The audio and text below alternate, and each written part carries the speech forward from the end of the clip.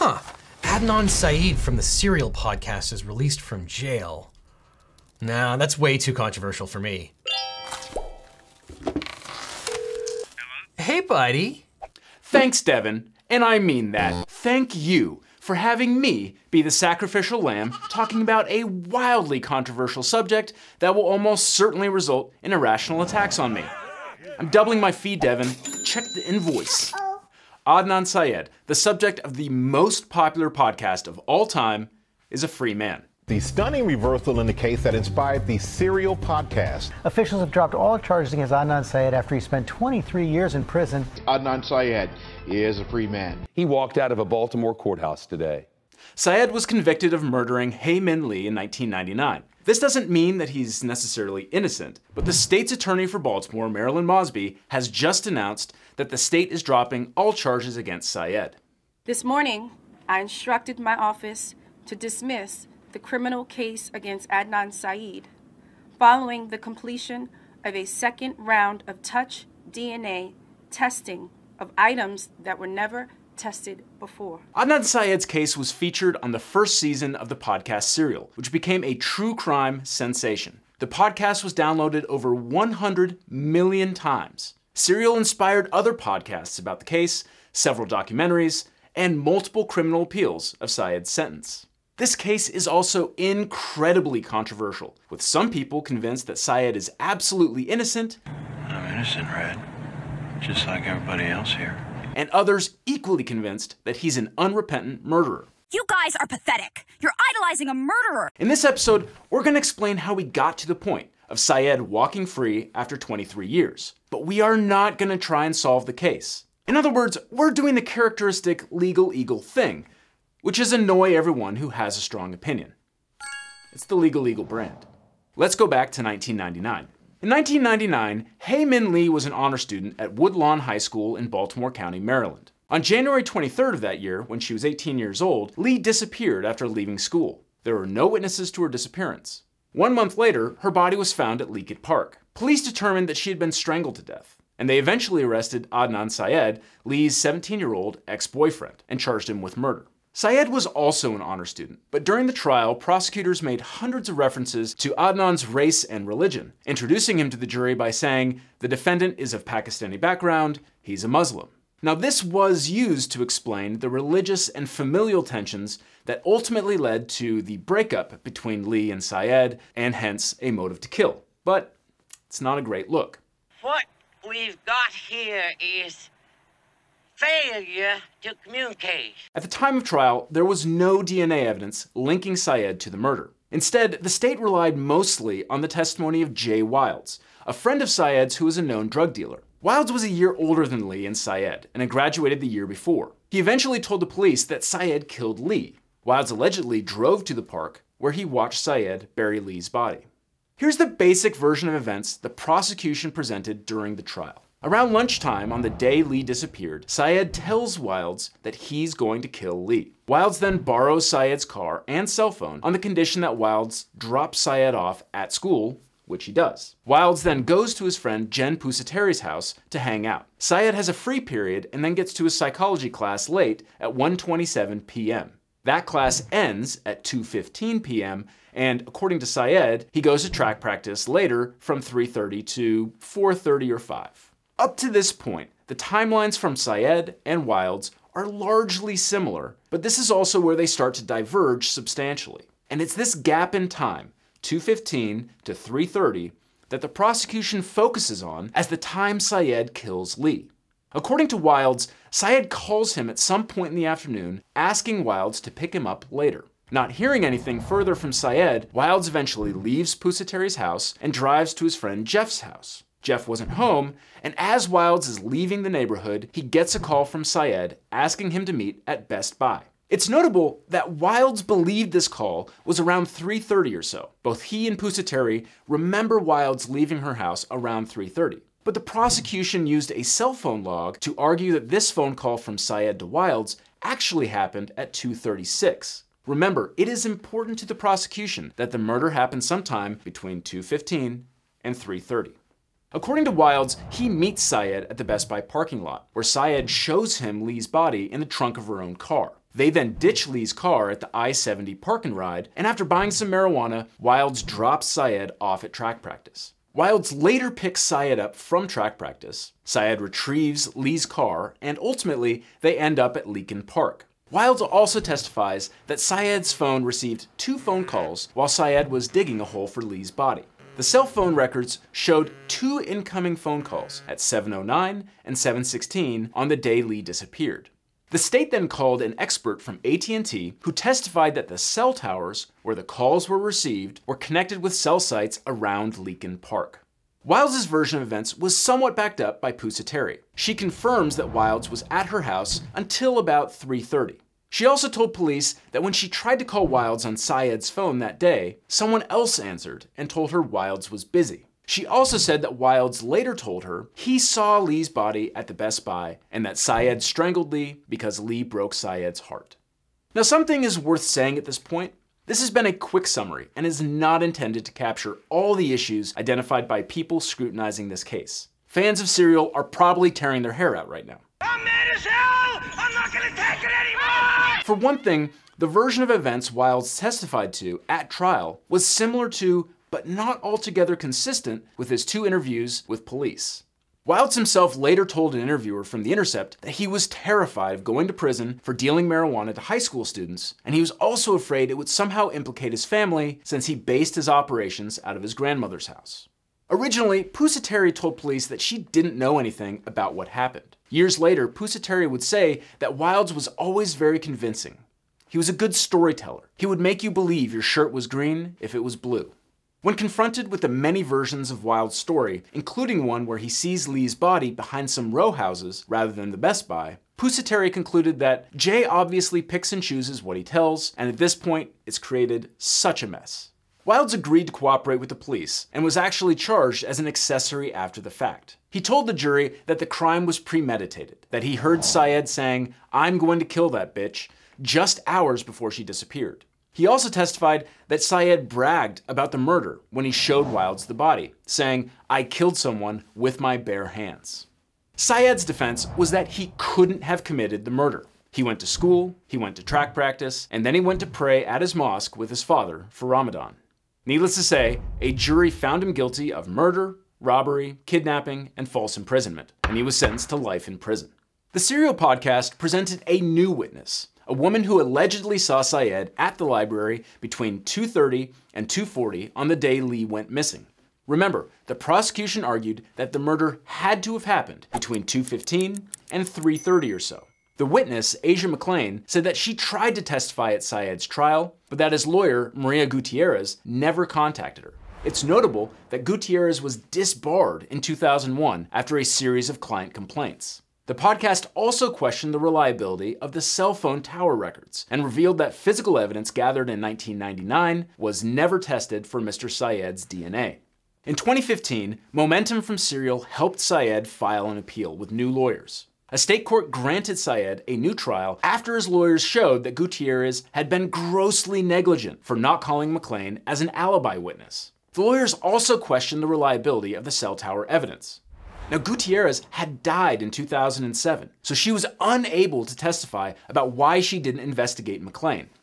In 2018, the Maryland Court of Special Appeals upheld the decision to grant Syed a new trial and vacated his conviction on the grounds that he received inadequate legal assistance. Now, didn't I tell you the next time you appear in my courtroom that you dress appropriately? You were serious about that?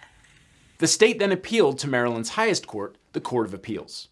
Let's take a step back. What did Adnan Syed have to prove to get a new trial? Syed's legal team raised a claim called ineffective assistance of counsel in violation of the 6th Amendment of the United States Constitution. Syed's defense team presented one issue on appeal, that he was denied effective assistance of counsel because Gutierrez failed to even interview the alibi witness.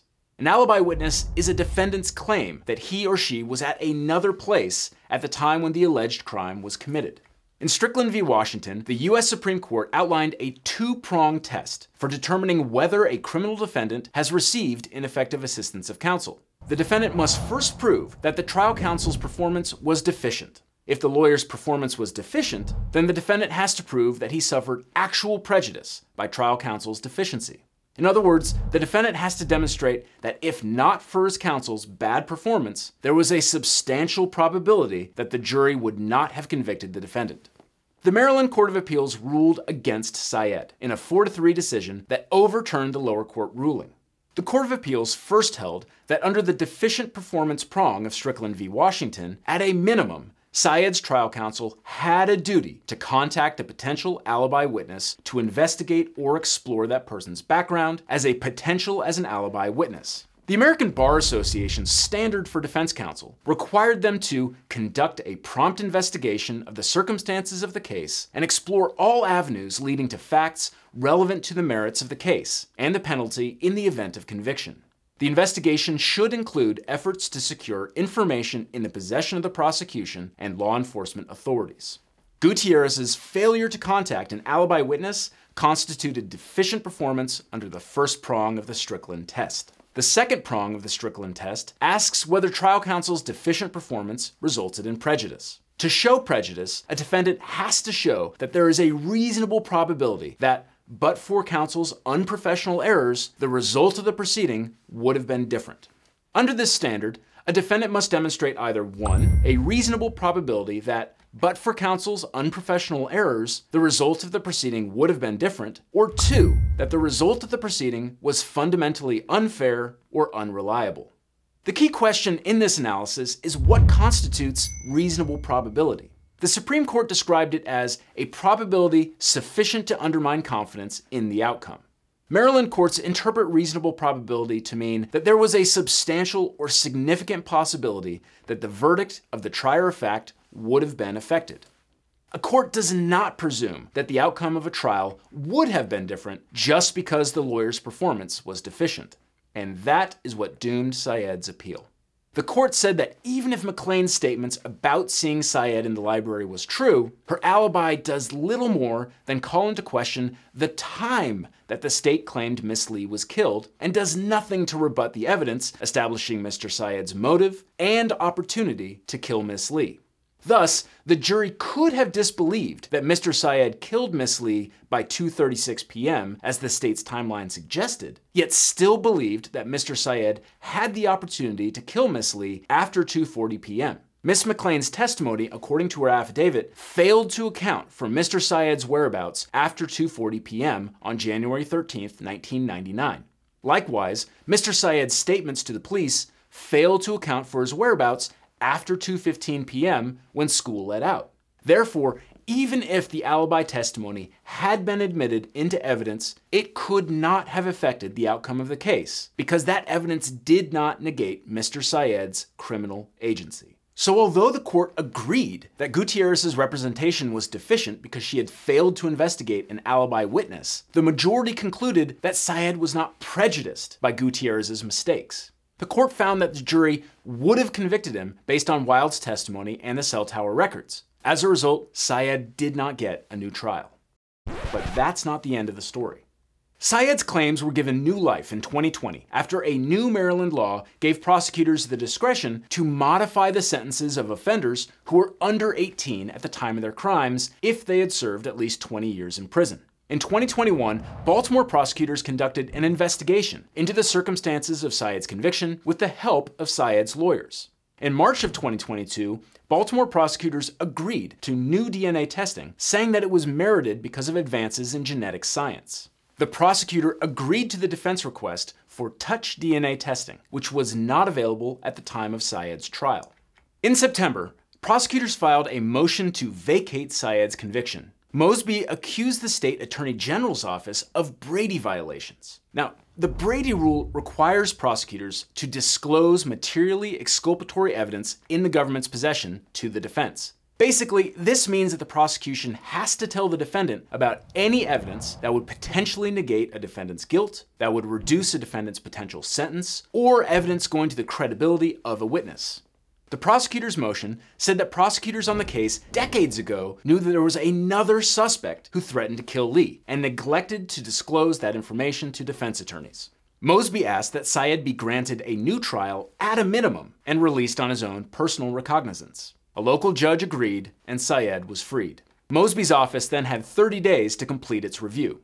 Maryland Attorney General Brian Frosh released a statement disputing Mosby's allegations. Among the other serious problems with the motion to vacate, the allegations related to Brady violations are incorrect. Neither state's attorney Mosby nor anyone from her office bothered to consult with either the assistant state's attorney who prosecuted the case or with anyone in my office regarding those alleged violations. The file in this case was made available on several occasions to the defense.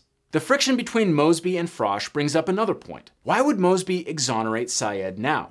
The Maryland Supreme Court denied Syed's appeal, and the US Supreme Court refused to hear the case. That would have finalized his conviction.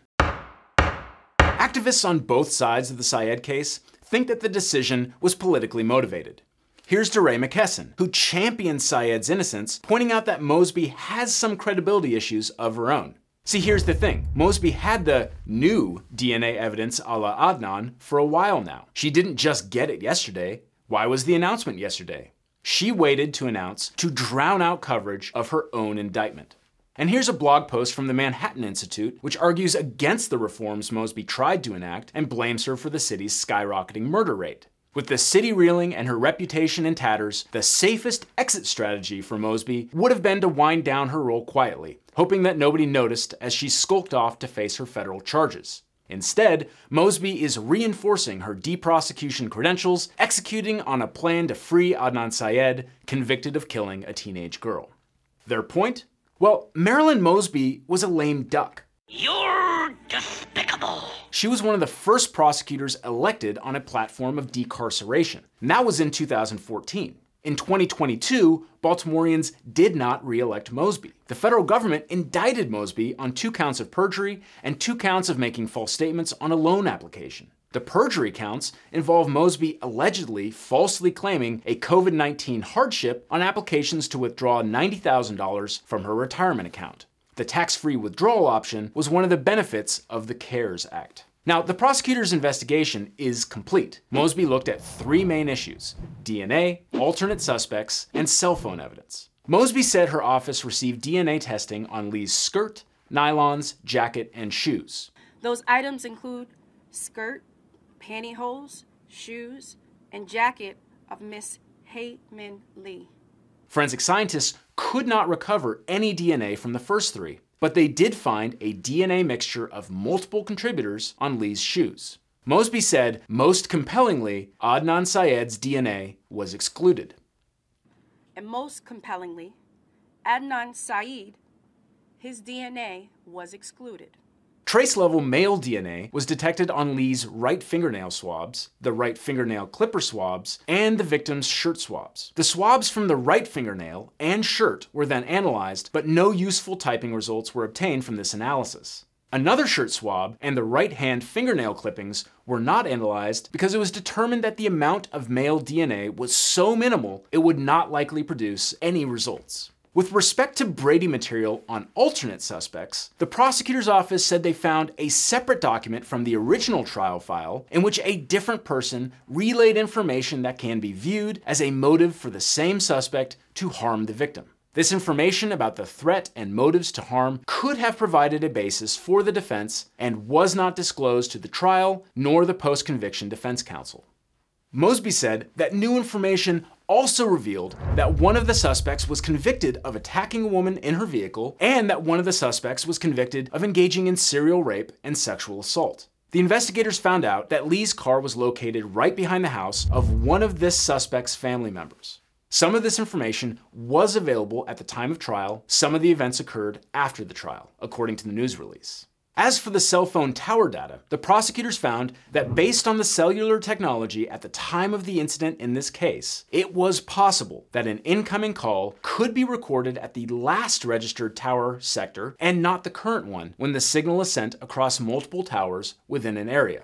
The investigative team said that 2 other experts verified this conclusion. Mosby said that the investigation into Lee's murder continues, but she declined to offer any details. Presumably, the investigators will look at the possible involvement of 2 alternative suspects other than Syed. We don't know if the suspects are involved individually or involved together. According to the trial file, one of these suspects said he would make her disappear, he would kill her, referring to Miss Lee. Mosby characterized Syed's conviction as a miscarriage of justice. As the administrator of the criminal justice system, it's my duty to ensure that justice is not delayed, justice is never denied, but justice be done. Lee's family does not agree that justice was done. They've expressed concerns about why the Baltimore County Prosecutor's Office abruptly exonerated Syed after insisting on his guilt for decades. They're very sad. I think they feel very hopeless about any future justice being brought. The family also felt excluded from the prosecutor's decision-making, stating that they were not informed about the progress of the investigation. On September 29th, Lee's family filed a motion opposing Syed's release, asking a court to halt the legal proceedings to address alleged violations of a state victims' rights law. Lee's family says that prosecutors didn't let them know that they intended to vacate Syed's sentence. The motion says that 2 days after prosecutors filed the motion to vacate, there was a meeting between prosecutors and Syed's attorneys. The family says they were not notified of the proceeding and were later informed an in-person hearing was scheduled for the next business day, leaving them with no opportunity to attend or be heard. Young Lee, who is Hayes' brother, filed a motion on the same day as the September hearing, stating he didn't have enough notice to attend. The court went into recess for about 30 minutes while a call was hastily arranged for Young Lee to express his confusion. The court hasn't ruled on the family's motion, but it's unlikely to change the outcome. Lee's family put out a statement saying, "All this family ever wanted was answers and a voice. Today's actions robbed them of both." And now, let me burst the true crime bubble. Lee's family believes in Syed's guilt, and they have good reasons to. There is a glaring hole in the defense argument that McClain provided Syed with a rock-solid alibi. In his accounts of where he went on the day Lee was killed, Syed never said that he was at the Woodlawn Public Library. McClain's testimony conflicted with Syed's accounts of his whereabouts that day, which of course made Gutierrez's client look untruthful. Gutierrez got into trouble with the bar on other matters, but that doesn't mean that she was wrong not to reach out to McClain. There's another problem with the Adnan was at the library alibi. It doesn't account for his whereabouts after about 2:40 p.m. The state always asserted that Lee was killed between 2:15 p.m. and 2:45 p.m., but they don't know for sure. Syed still had time to leave the library, strangle Lee, get Wilds' help with the body, and then head back to track practice by early evening. There's yet another angle to the McClain story. How do we know she's telling the truth? The Attorney General's office said that 2 of McClain's classmates contacted them with allegations that she made the story up.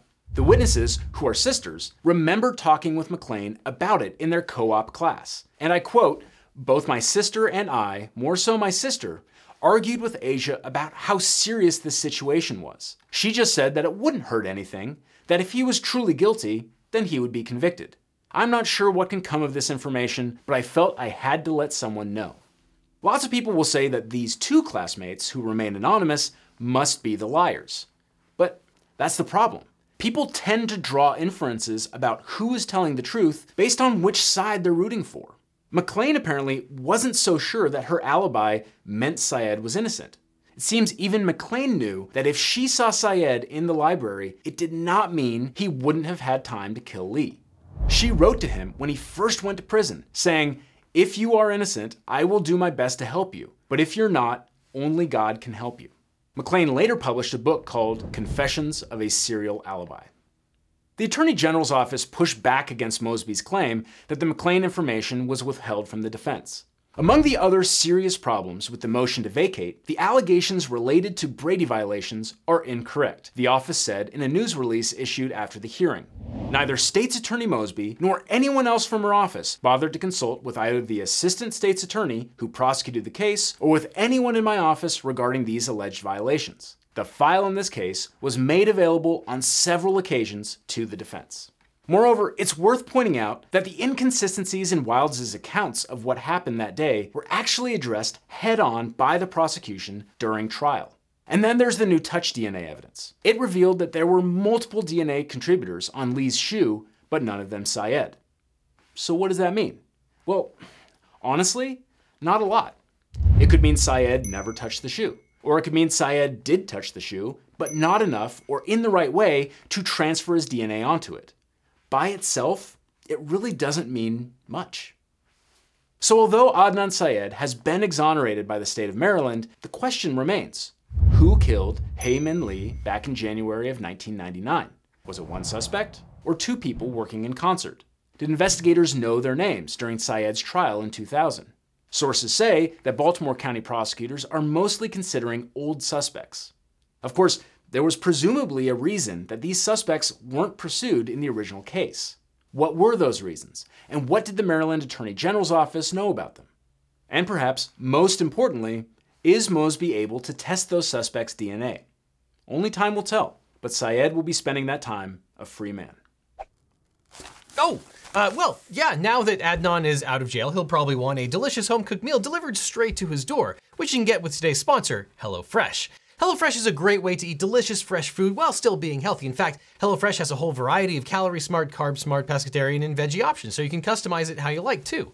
HelloFresh delivers fresh quality produce from the farm to your door in less than a week, so you can enjoy seasonal favorites like cowboy turkey and black bean chili, mushroom ravioli with kale and walnuts, or sweet corn and green pepper chowder. Now, I'm a do-it-yourself person, and I have to say, I was initially pretty skeptical about HelloFresh. I'm a pretty good cook, so I didn't think that I needed the help, but I actually loved it. Even for an experienced cook, HelloFresh delivers new ingredients and recipes that I'd never try on my own.